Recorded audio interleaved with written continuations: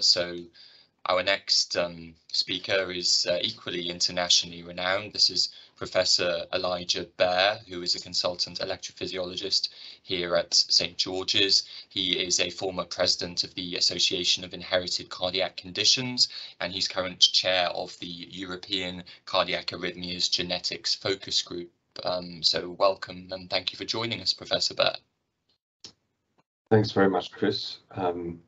Thanks to Rachel as well, and to Liam obviously for chairing, but thanks to Rachel for asking me to speak. I hope you can see my slides adequately. In fact, you're going to recognise a few of these because I think you had a taster from Greg and then a fair dollop of it from Mary. I'll be talking about the pathway in sudden cardiac death, and really this relates to the NHS England and British Heart Foundation supported sudden cardiac death pilot that I'm going to tell you more about and show you a lot more detail. We know that many families do get great attention from the ICC services following a sudden death, and even have the opportunity for the delivery of molecular autopsy. But we know that this is particularly patchy across the country, and many families, possibly even the majority, are left at risk sometimes unaware that there may be genetic risk in their family, that there may be other family members at risk, and that there's a cause that could be given or ascribed to the sudden death of their loved one. And this is an important reason why stakeholders got together back in 2019 between the British Heart Foundation, the Chief Coroner, Cardiac Risk in the Young, NHS England, Genomics England, and the Royal College of Pathologists to initiate a process or a programme, initially as a pilot that could then be rolled out to the whole of the NHS to provide an NHS-wide toolkit for the delivery of services. And the reason for this, or the background to it, is, as you've already heard from Greg and from others, is that there is a real need to personalise the management of families where there have been sudden unexpected deaths because of the potential for genetic causes and the opportunity to identify the cause and to diagnose and treat relatives subsequently. And there are three primary components to that pathway. One is pathology and cardiac pathology, delivery of post-mortem genetic testing, and the timely clinical familial evaluation, to provide that comprehensive personalised medical management supported by pathology and genomics. As I've mentioned already, it is a heterogeneous provision across the country at this stage, and therefore we require closer working between the NHS and the coronial services where sudden deaths are identified, in order to ensure that that coverage is more equitable and serviceable, and with a similar degree of comprehensive nature throughout. This opportunity also arose because of two other developments that have helped to drive it. One is the development of the genomic medicine service with the genomic laboratory hubs, and then subsequent to that, in 2021, the establishment of the Genetic Medical Services Alliances across England. And this has been placed as one of the four main transformational projects that are immediately deliverable by the GMSAs. And these are the GMSA regions. You've seen this slide already. They are Southwest, Southeast, North Thames, Central and South, East, Northwest and Northeastern Yorkshire. So 7 districts. Now, we originally for the pilot had 5 districts pinpointed, but this was this kicked off in 2020 March, and so you'll recognise by the date early March 2020 that we were about to go into a pandemic, and so the GMSAs launched after we had to pause the programme, and this meant that we introduced 2 new sites based on those GMSA regions, North Thames and Southwest, but basically we've got 1 from each region now. And the aims of the program overall are as follows: to increase the number of affected families who are assessed and get into the ICC services, and that's to improve the processes between coroner services. And that involves the senior coroners, officers, and local specialist pathologists, and a new or relatively new cadre, the ICC coordinator, and increase the rate of tissue retention for the deceased family member. And this is by ensuring that appropriate consent has been captured to retain the sample under the appropriate HTA guidelines, that's Human Tissue Authority guidelines. As the pathologist who's going to be critical to flagging up who should be undergoing this process, because they will be making the diagnosis of a potential genetic heart disease. And furthermore, to improve the experience for the affected families, and that's ensuring prompt signposting to the ICC service and facilitating referral to the ICC service between the coronial officer and the ICC coordinators, and to build up close working relationships and processes between them. These aims are then separated into different objectives: establishing consistent pathology referral practice, establishing routine tissue retention for histology and DNA extraction, establishing coronial and NHS communication pathways, establishing mechanisms for postmortem gene testing via the genomic laboratory hubs, ensuring appropriate transport of tissues for that point of view, developing a disseminated nationally applicable practice in the future using a toolkit, as I mentioned to you earlier, excuse me, and ensuring the engagement and input of patient support groups as well. You've seen the program sites already mentioned. So we have Sheffield, Leicester, North London, South London, Bristol, Birmingham and Manchester. And the lead GMSAs who are taking responsibility for the project on the GMSA level are the East and Southeast GMSAs. So that's Richard Sandiford and Francis Elmsley, who are the GMSA leads. The structure of the program is that there's a national oversight group co-chaired by Sue Hill and Nilesh Samani. And Sue Hill, who is responsible for personalised medicine and genomic medicine and pathology services in NHS England, and Nilesh Samani, who's the medical director of the British Heart Foundation. The National Steering Group reports into that, and I'm the chair of the National Steering Group. And there are representatives from all the stakeholders in that national steering group, inputting from clinicians through to pathologists, through to allied healthcare professionals involved in the processes, and also engagement from charitable groups. And you'll see that the regional project boards then feed into the national steering group, and there's a representative of the lead from each of those. And there you'll see the Southeast and East GMSA leads there. You've seen the inclusion criteria. I'll just clarify them a little bit more with regard to how Mary presented them. So these are all sudden unexpected death cases reported to the coroner. And these include cases where there may have been a cardiac arrest where resuscitation has failed, but there's been no recovery despite that initial successful resuscitation, and that they may still be referred to the coroner because a cause may not be suspected or understood.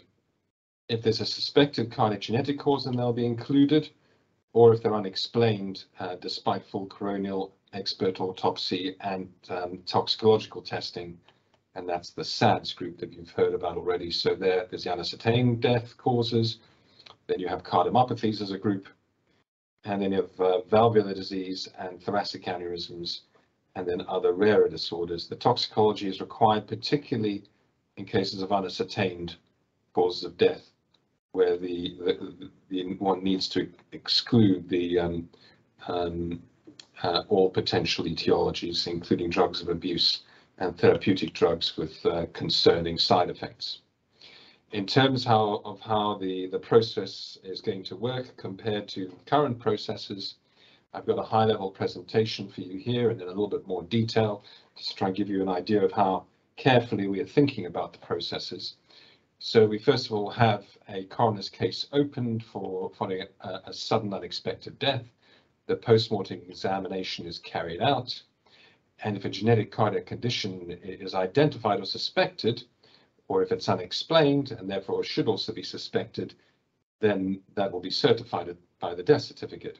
But then it's really important now that the pathologist specifically flags up this issue to the coroner's officer, and this is a particular new step as part of the process. Maybe present in some areas already, but this is going to be part of a formalized process, or is part of a formalized process. And then the coroner's officer is required to capture consent to retain the tissue and signpost the family to the Inherited Cardiac Conditions Service. Now, coroner's officers are very busy and stretched individuals, but we've had extremely positive feedback from them from the coroner officer training sessions that we've undertaken. And they have forms that we've adapted for them that will make this all easier, and also resources to give to family members for information immediately. And they will inform then the coroner's officer that the coroner's officer will inform the pathologist that consent has been captured. This is another new part of the process.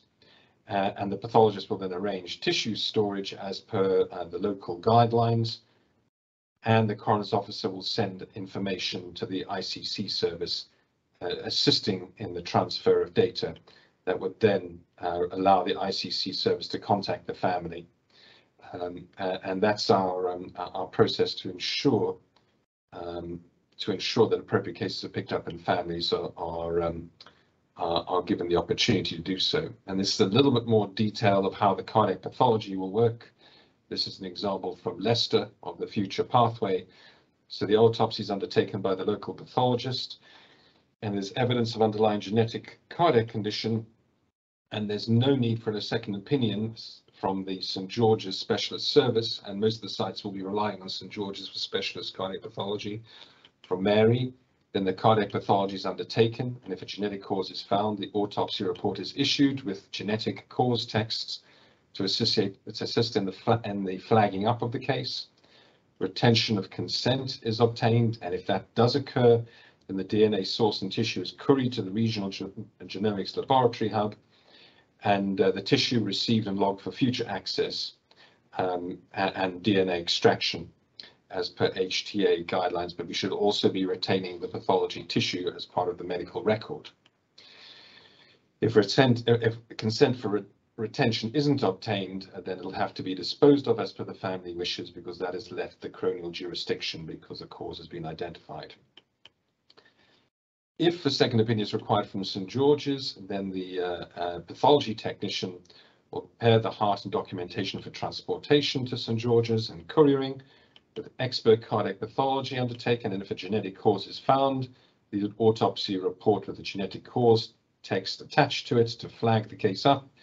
And if consent is obtained for retention, then the St George's pathologist will notify the local site of the need to store DNA for future extraction. And of course, again, if we have to, we'll have to dispose of the heart as per family wishes.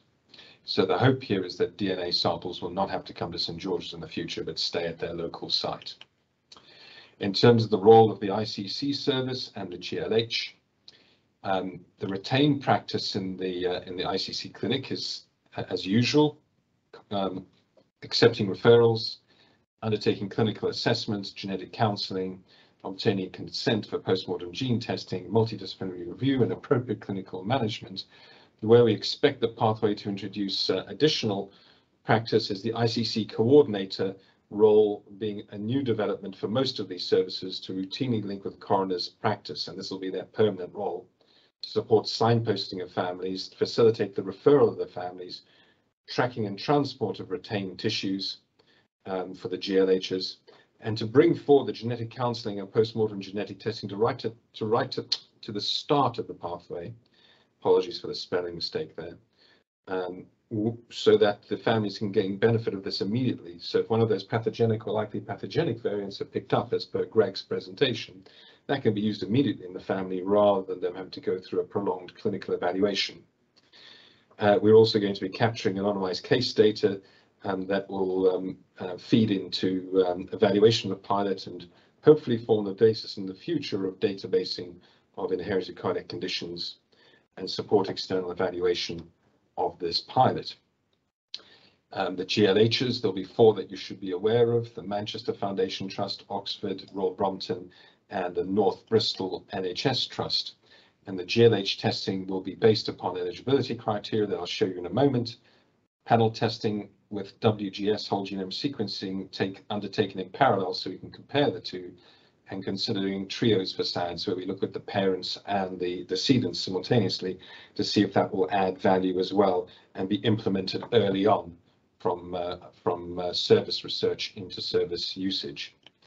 These are the indications for genetic testing. As you, I think Mary showed that to you already.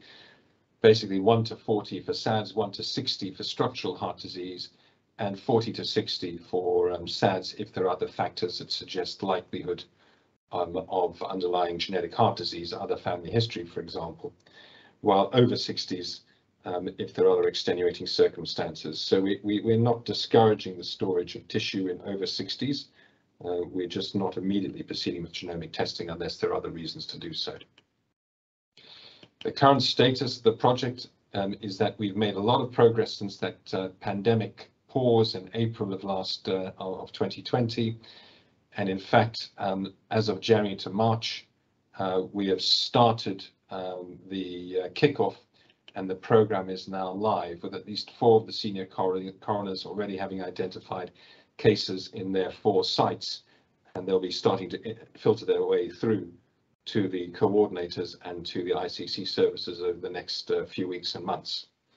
And we already know in Birmingham of 4 cases that have been signposted to the ICC service there. The BHF have provided a lot of program support, including consent forms, supporting around genetic testing, pathology protocol development, information for families, training for the coroner's officers, a central repository for all the information that will form the basis in the end for the toolkit, and supporting standardized capture. There's some important things that we think will come out of this in the longer term is the commissioning specialist cardiopathology in a routine fashion that allows it to be sustainable rather than reliant on single centers of with excellence of practice like Mary's, and adopting this as part of the ICC service specification, and this is evolving at the moment. So new service specification will also focus on sudden death families and pathology provision.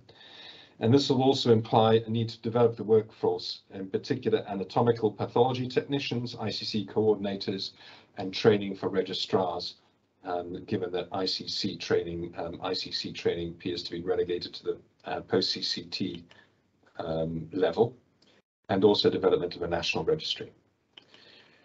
Thanks for your attention, and I hope that's useful. And happy to take any questions if you've got time for discussion.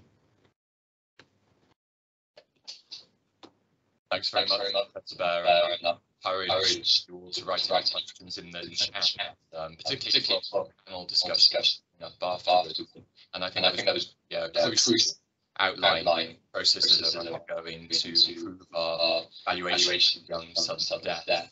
So thank you very much for that.